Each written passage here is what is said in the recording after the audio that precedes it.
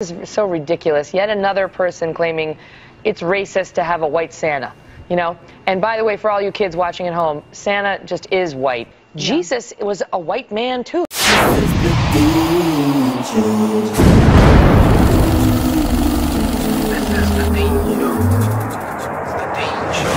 And you heard her, she said it, Megyn Kelly, Jesus. Not only is Jesus white, but Santa is white. So we had to bring a former Christian, white, Irish, Englishman, and get this, a former believer in Santa too, to clear up this topic here on The Dean Show. We'll be right back.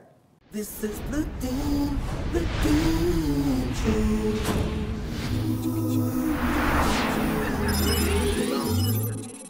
This is the Dean Show. This is the Dean Show. This is the Dean Show. This is the Dean Show. This is the Dean Show. This is the Dean Show. This is the Dean Show. Peace be with you. Assalamu alaikum. How are you, brother? Alhamdulillah. John Fontaine. Yep. How are you? You heard the clip. We're going to play it again. Megyn Kelly. Yes. We're going to go to this clip right now. And by the way, for all you kids watching at home, Santa just is white. Yeah. Jesus was a white man, too. So you heard her say it, and you heard me open the show. I had to bring a former Christian and white, Irish, British, English.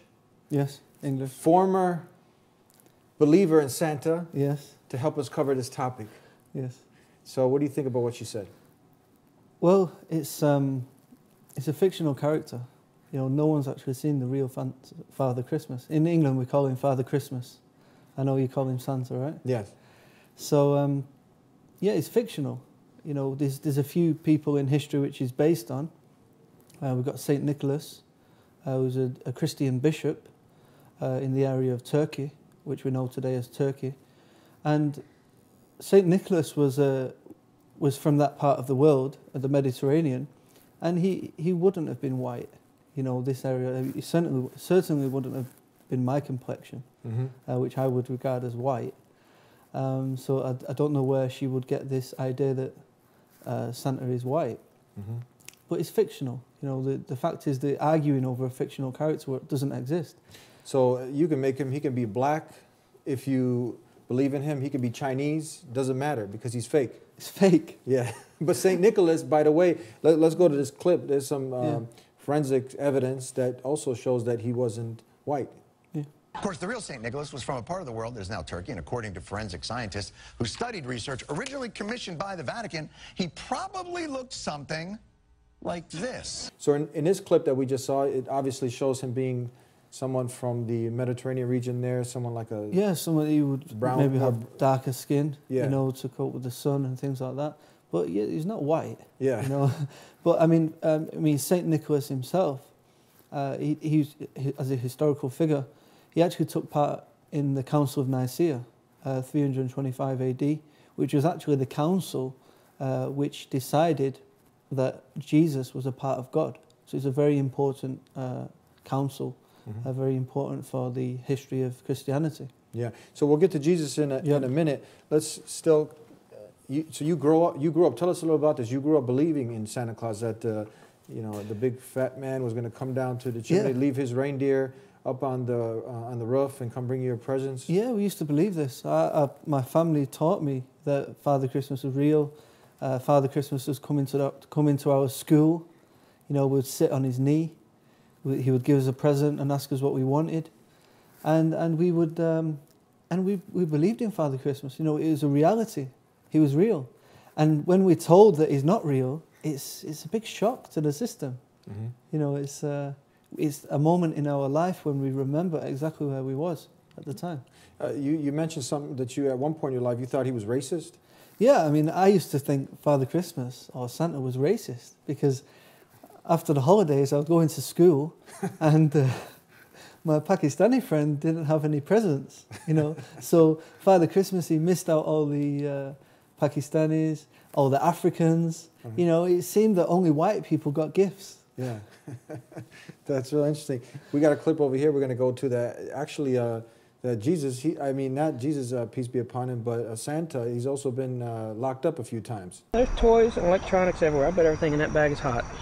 It's larceny, criminal trespass. I think we got enough. Why don't we just head on downtown, huh? I'm gonna need a... Whoa, he's running! What? So you can see Santa here getting locked up, Yeah. you know. But also, you have, in today's day and age, you have a lot of pedophiles. Yeah. You have, so I wouldn't really advise, would you know, letting your child sit on some stranger's lap, especially in a sick society today that we, you know, with all these weirdos out there. Yeah, I mean, you don't know who he is. You don't know who he is. So how did you snap out of this?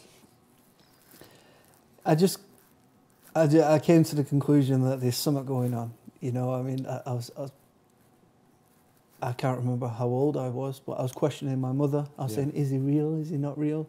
And eventually she told me that he was not real, you know. And yeah, it's a big shock. Big shock. But it makes me wonder why we teach our children this. You know, why would we lie to our children? Because it's not a good thing to do. It teaches you that you can't trust your own parents. And if I can't trust my own parents, who can I trust? Yeah? People see it as a bit of fun, but in reality, it's not really helping.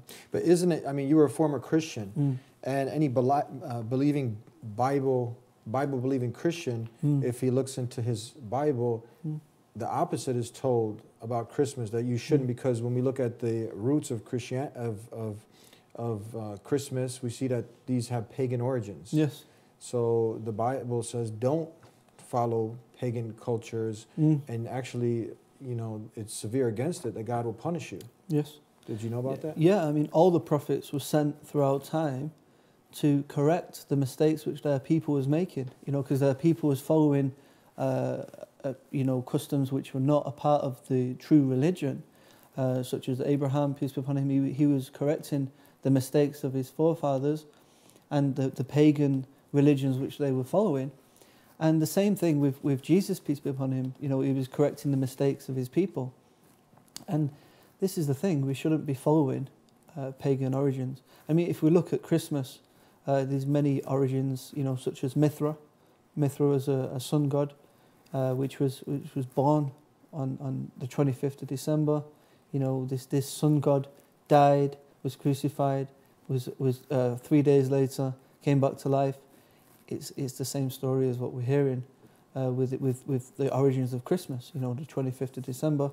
You know, I mean, even according to the Bible and the Quran, Jesus, peace be upon him, could not have been born around the time of December or the time of when they're declaring or suggesting he was born. It would have been most probably in the summertime. Do you really think now Jesus would, if he was alive today, would he be celebrating Christmas? Would he condemn it, condone it? What would be his attitude to a lot of the things that are attributed to him in today's time? Yeah, I mean, we can see many traditions are formed from supposedly Jesus' birthday, but we should look at the teachings of Jesus himself. You know, he never told us to celebrate his birthday. This was not something that we was told to do. And we should, and more importantly, he would never told us to take him as God. You know, this is the new thing. People taking Jesus as the Son of God or God himself. You know, we should follow the teachings of Jesus, where Jesus says, worship the one Creator. You know, this is the message we should be following. Yeah, if you look at his teachings, like you're saying, so these holidays obviously have pagan origins. Was he even born on, can you say that he was born on this day, the 25th? Certainly not. He wasn't born on this day. We can see from, as I said, from the Quran and the Bible, we can see that he was most likely born in the summertime, with a lot of evidence to show that he was born within the summertime. So, I mean, you would say, we almost, before we go to break, that a lot of these lies, they end up catching up to you, because this is what atheists, they take this, you know, and they come from Christian backgrounds, and they see a lot of these things that just don't make sense, you know, lies after lies, and then they end up, you know, leaving these man-made religions. Yeah, I mean, this is the thing, what's happened, especially in Britain as well. Many people have left religion altogether because they can see the problems with the Bible, and the Bible doesn't make sense. They can see the Bible is not from the Creator. Therefore, they leave religion altogether. And this is why in Islam we have to try and help people come back to the correct religion, which is Islam. And that's the interesting thing. What we have is something that's pointing us to asking for evidence. So when we look at the evidence, we see that no way, the Creator sanctioned this. This is not from any of His prophets, including Jesus, who we love and revere as one of the mightiest messengers that God sent. So we'll be right back with more. We have the next statement by Megyn Kelly that we want to clarify, and hopefully she's tuning in and she can get the benefit. And because we're really not trying to bash her at all, we're just trying to clear up and bring to light some of these facts, not fiction. So we cleared up if Jesus or Santa was white, and who he was, fiction, fiction, fiction. And then we'll also, and most people obviously know this, but then we're going to get into Jesus. She made a bold statement talking about that he was white. And we're going to talk about his true mission. When we come back with the author of Jesus in the Injil, John Fontaine, here on The Dean Show. We'll be right back.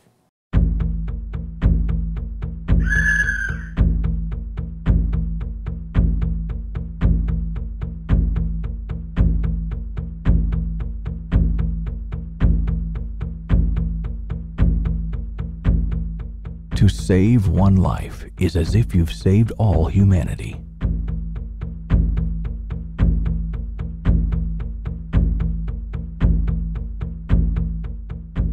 Show kindness to your parents, just as they cared for you when you were young. Give in charity of the good things you earn. Even a smile is a charity. Explore the real values of Islam. Find the missing piece. Call us toll-free at 877-YISLAM. Back here on The Dean Show with the author of Jesus in the Injil, John Fontaine, former believer in Santa. Yes. Not anymore? Not anymore. All right, let's go back to the... Unfortunately. Let's go to the clip again. Jesus was a white man too. Jesus is a white man too. What do you got to say about that? Well, Jesus was from the children of Israel. Is that correct? Yes. Of course. I mean, we all accept that, you know, Jews, Christians and Muslims accept that Jesus was from the children of Israel. So he would have been from the part of the world in the Middle East. We say that he was born in Bethlehem, and he was from the Middle East, you know, Bethlehem. So he was most likely, again, not white like me. Where, funny enough, if we see the Christians, the way they paint Jesus and draw Jesus, he would usually look something like me. He would have mostly maybe red hair, red beard, and a thobe. You know, he would look like a Muslim. So yeah, so Jesus was, in reality, was from the Middle East. He was not white in the sense of the way I'm white. He was not European. He was from the Middle East. So. And that becomes a big problem when you give the attributes of the Creator to the attributes of the human being, and then you give him a color, skin tone, a nationality, a language. So now people now the race wars begin, because now you have the African Americans who are making Jesus being black, the Hispanics, you got Jesus, you got a picture of him, and now it becomes a race problem, isn't it? Yeah, and they've not only done this with Jesus, they've also done this with God. If you go to Italy, you look on the walls, you know, God is also a white man. You know, he looks Italian. Yeah. You know, you have to, you know, there's appealing to the audience, if you like.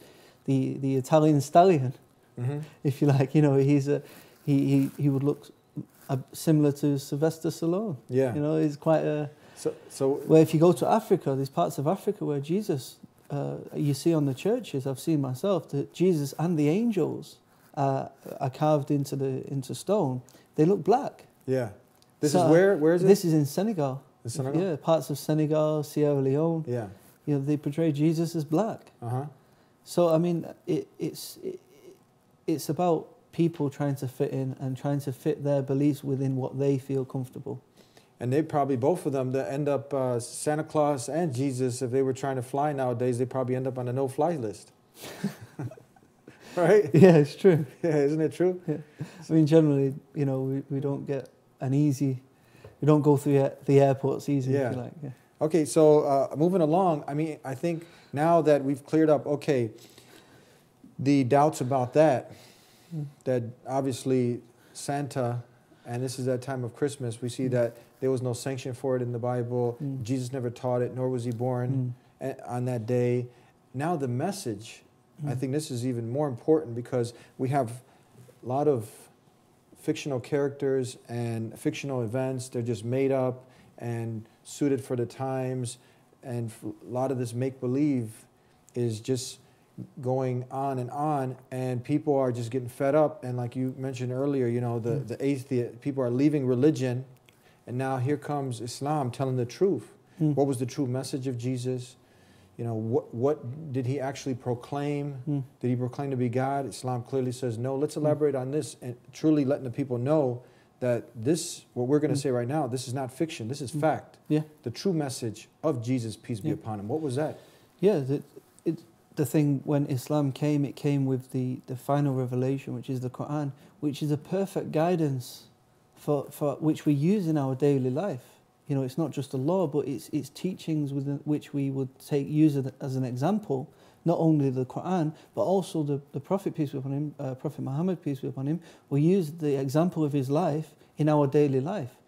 And when we look into the previous, if we look into other holy books which claim to be holy books, such as the Bible, we see that there's a lack of teachings within the New Testament, especially within Christianity, which actually lead Christians to actually now look in other directions for teachings, for direction in life as well. So when we look at the Quran, we see it's a final revelation, and it is from the Creator. And the Quran talks about the previous prophets. It talks about Jesus in depth. It talks about how he was born. There's a whole chapter named after his mother, Mary, the Surah Maryam, which talks about the birth of Jesus, and also Surah Imran. It goes through the family of Jesus as well. And we can see that Jesus, peace be upon him, he came with the same message as all the prophets, which was to worship the one Creator, the one God. And the way we do that is that we have the 5 pillars of Islam. The first form of worship is to acknowledge your Creator. Okay, the first thing we have to do is acknowledge that there is a Creator, and that only the Creator is worthy of worship. And this is the first pillar of Islam. So once people understand that, and they can move on to the rest. But so we stick to that first, that acknowledging that Jesus, peace be upon him, was the paragon example of human excellence. Yes. The best of character. A teacher, just like Abraham, Moses, teaching the message that was sent by the Creator for humanity. Yes.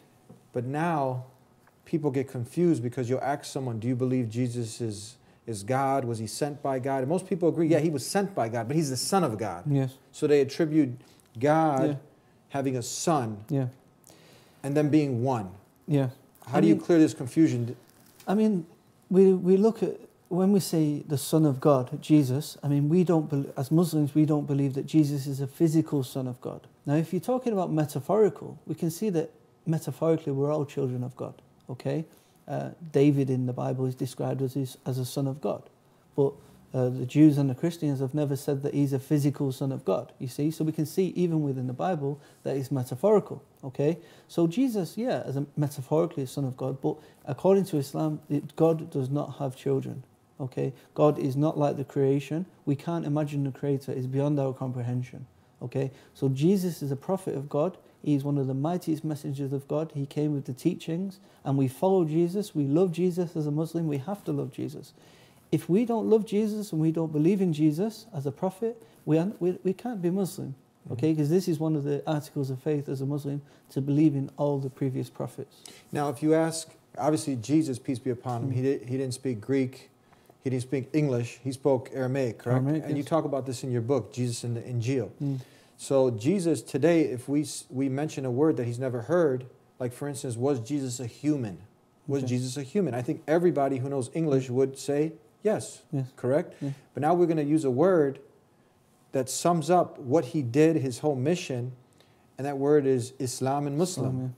Can we link that back to Jesus, that Jesus was a Muslim who did Islam, and now connect it all together because many people have the misnotion, the misconception that Islam is some new religion. Yes. This is something new that came along. Christianity came way before it, but when we explained to them that no, Islam has been there from the beginning, Jesus was a Muslim, but now there's some confusion, like how is that? Can you answer this? I mean, people always say, I hear this all the time, they say, oh, Islam came later.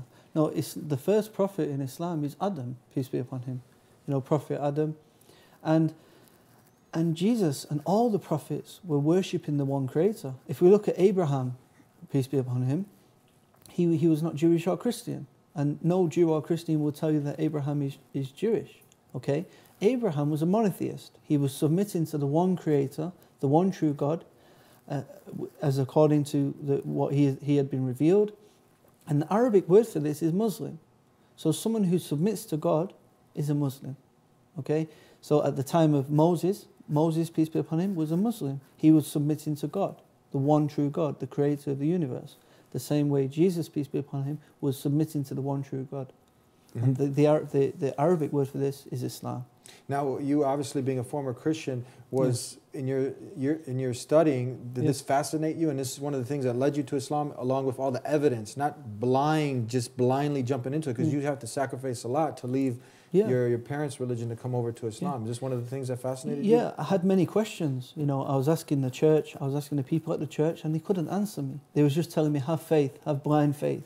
I couldn't. I wanted answers. Yeah. And if you want answers, you have to go where they have answers. Yeah. And when I started to look into Islam, they had answers. All the answers you found? Every answer you needed. Everything was made clear. Purpose of life? Everything's there. Why you've been created? Everything. Where you going when you die? Everything. Everything is there? The Quran is the perfect revelation for the rest of time. Yeah. Yeah. All right, we want to assuage any fear because now we have some more questions because the skeptics might think in terrorism, his suppression of women. And Megyn Kelly's probably tuning in and she's like, oof, come on, what they do to their women, right? Yeah. Just hold on, Megyn, please. We're going to address these issues with the author of Jesus and the Injil here on The Dean Show. Jihad, often mistranslated as holy war. The word jihad means to struggle. Islam does not preach violence. It does not preach vicious holy war. It certainly does not condone terror and suicide bombing. Islam preaches compassion, tolerance, and justice. Find the truth about Islam. Call toll-free 877-WHY-ISLAM. Order your free copy of the Quran today. I am not afraid to stand alone. I am not afraid to stand alone. If Allah is by my side, I am not afraid to stand alone. I am not afraid to stand alone. If Allah is by my side, I am not afraid to stand alone. I am not afraid to stand alone. If Allah is by my side, I am not afraid to stand alone.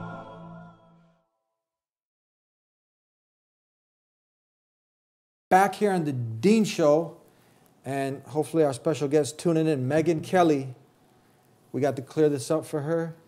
And now you've just expressed what Islam is really about, worshiping the Creator, not the creation. Explain this confusion about the literal meaning that God actually had a son, because that doesn't make sense, And when you really think about it, how can, it doesn't make sense. Were you battling with that for some time? And the whole idea of God dying, God sending his only son. Yeah. Why wasn't a daughter? Did you ever think? No one can explain it. But why? I mean, look, if this is true, why, I mean, isn't this, shouldn't this, the women, the feminist movement jump up and say, why didn't God have a daughter? Right? Yeah. And then they come together and have grandchildren? Yeah. It doesn't make sense. Doesn't make sense. No. I mean, God created Adam. Yes. So how can God be Adam? Yes. How can God be a part of the creation? Mm-hmm. The creator cannot be a part of the creation. It doesn't make sense. Yeah. It's and when you start to question, they won't answer your questions in the church. Yeah. No one has answers because there's no answer. And you went through this. I went through this, yeah. Yeah. So Megyn Kelly now, she's hopefully, God willing, we want all of our viewers to reach out to her on her Twitter and send this to her and have her get involved and really see where we're coming from, because there's a lot of misconceptions. But you got an American and an Irish English here. We're not Arab, because that's one of the things people think, okay, you know, you're a Muslim, so you're an Arab. And we see that obviously Jesus was not white, he was Semitic. So he spoke Aramaic, sister language to Arabic. He called on God by Allah, Allahu, right? So this is amazing. You're learning some very interesting, amazing facts. But now someone's like, look, not every, how does the saying go? Not every Muslim is not every terrorist is a Muslim, but every Muslim is a terrorist, right? Yeah. And people ask you, so, oh, you became a terrorist. As soon as you tell them now you became one who submitted to the will of the Creator, you're a terrorist now? That's what they say. Yeah, so what do you say to assuage any fear? So, you know, people are really having some bizarre, crazy things associated with Islam. Well, many times people judge Islam, or they judge Islam by the people, by the followers, and that's not correct. You wouldn't judge a car by the driver, would you? No. You know, you would judge the car by the instruction manual, which is the Quran. Okay, so we have to judge Islam by the actual fundamental principles of Islam. If you go to the Quran and the Hadiths, the sayings of Prophet Muhammad, peace be upon him, we can judge Islam by this. And when you see this, you see that Islam is perfect. And the funny thing is, when you look online or you look into the media, whenever they attack Islam, they attack the Muslims. Okay, they don't actually attack the sources of Islam. They don't attack the Quran. They don't attack the Hadiths. They attack the actual Muslims. But when you see people attacking Christianity, they tend to look at the contradictions in the Bible. They look at the problems with the actual source. Do you understand where I'm coming from? Because they see that the source has a lot of problems. But the thing with Islam is the sources in Islam are perfect. As I say, we have the original Quran, letter for letter, word for word. It's the same Quran which we recite every day, which we had at the time of Prophet Muhammad, peace be upon him. Any contradictions in the Quran? Because people say, okay, look, you know, something that was written that long time ago, these men were inspired, they wrote the Bible, so even with all the mistakes and contradictions, not trying to disparage on anybody, just trying to bring, just like we brought Santa Claus to light, you know, the tooth fairy, we didn't talk about him, but, you know, now we're trying to bring this to light, the true message of Jesus, peace be upon him. Amen? Yeah, I mean, the thing with me, I didn't just accept Islam, I tried to prove it wrong for many years. Maybe 2 years, I was trying to prove Islam wrong.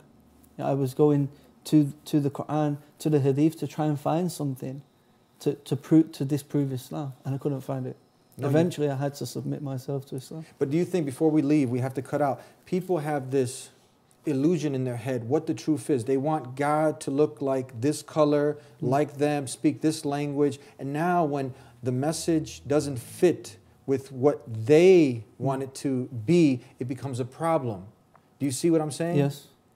And now, isn't this an obstacle for many people? Because you have to humble yourself. It's not like, what can God do for me? It's like, what can I do for my Creator? Yes. So when the message comes, now you have to eliminate all of this racism, all of this hate, and block it out, and really just, you know, examine it humbly. This is a part of the submission, you know, because everyone, before Islam, your ego is telling you that God should be white or God should be black. No, God is something that you cannot comprehend. And once you understand this, then you can submit to God. And you have to think of it like this. If we look at the creation, okay, now if we look into the heavens and the earth and we look into the stars and the universe, subhanAllah, if God created the universe, surely this God is worthy of worship. Yeah, and we can't see God. We can't even look at the sun. If we look at the sun, we go blind. We can't even imagine the next solar system. You understand where I'm coming from? So how can we imagine God? How can we see God? We can't. It's beyond our comprehension. Yeah. So once we understand that God has created the universe, this God is worthy of worship. And as I say, the first form of worship is acknowledging your Creator. Actually acknowledging that He is there, that there is a Creator, and acknowledging that He is worthy of worship. And you do this by testifying, and you make a statement, you testify the Shahada, which is the declaration of faith, and you say that there's nothing worthy of worship except Allah, God, and that Muhammad, peace be upon him, is the final messenger. And once you accept this, you have come into the fold of Islam. And that's all it takes. It's so easy to become a Muslim. And this is the same, declaration you'd make during the time of Jesus. If you were living during the time of Jesus, during the time of Jesus, there's nothing worthy of worship except the Creator, and Jesus is the messenger. not the God or the Son, literal Son of God. Correct? So you start to connect this, it makes sense. So terrorism with Islam, baloney. Exactly. Suppression of women. Doesn't happen. Baloney. Yeah. So all these things, people, if they really look at it. I mean, we're not denying that maybe some people are oppressed by Muslims, but Muslims are not perfect, okay? But Islam is. If this is happening, this is against Islam. Yes, definitely. So much to talk about. Go ahead. Just one last thing. The reason it's so important to submit to your Creator, okay? Because it's easy to believe in the Creator when we look into the proofs, but you have to submit, okay? Satan believes in the Creator, okay? He believes that the Creator exists, but it's not enough, okay? You have to submit to the Creator. You have to acknowledge that only the Creator is worthy of worship. Give the example that you gave about someone denying their own mother. Yeah, I mean, if I'm a good person, I do the best amount of good deeds in the world, you know, I can be Nelson Mandela, okay? But if I ignore my own mother, am I a good person? No. It outweighs everything I do. So how can I be a good person, a truly good person, if I don't acknowledge the Creator?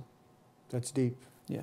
Thank you very much. We look, we got to still, you know, it's coming around that time, Christmas, so we're thinking about doing another show. Yes. You're going to be around? Yeah, I'm around. Yeah. Okay, so God willing, we'll have you back again? Yeah. All right, thank you very much. Peace be with you. Assalamu alaikum.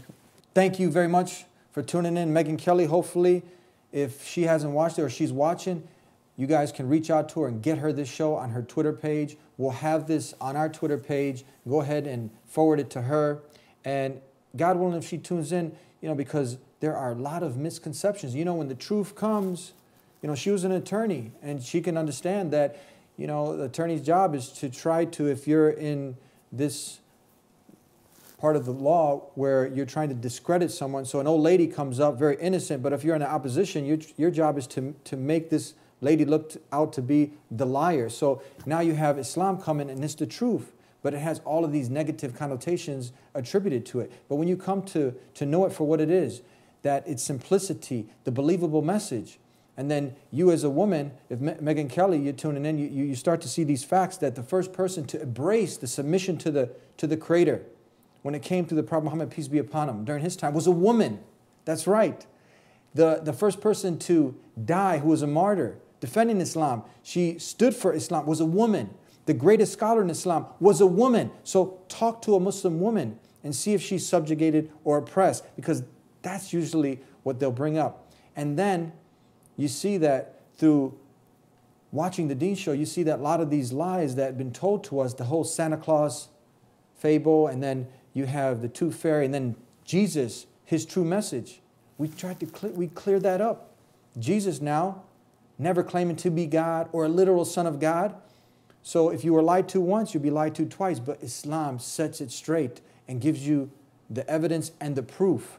So you can go ahead and submit, knowing that indeed this is the way of life from the Creator that gives you peace, prosperity, and purpose in this life and paradise in the next. Definitely, without a doubt, you'll come to know that if you humbly seek the guidance from your Maker, your Creator. So hopefully this show has been of benefit. And during this time, now it's time for us to really reflect if this was brought to your attention and to go beyond just blindly following the customs and cultures of your grandparents, forefathers, and be someone who is humbly seeking to know really what's the purpose of life, why have I been created, and where am I going when I die. Tune in every week to the Deen Show. Follow us. We'll have this posted on our Facebook and our Twitter, and let's help get this message to hopefully our new fan of the Deen Show, Megan Kelly. We'll see you next time. Until then, peace be unto you.